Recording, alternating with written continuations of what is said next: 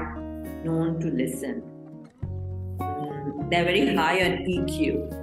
If you look at it, most of the training programs that happen for top leadership today are is all about infusing emotional quotient rather than upping the intelligent quotient. So we already are there, right? And we've always known to be creative.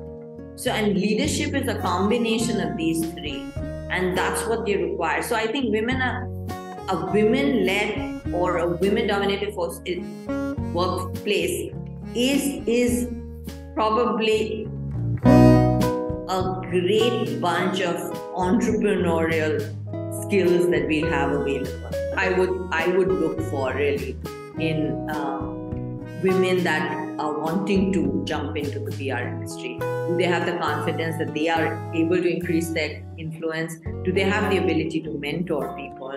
And are they open to learning?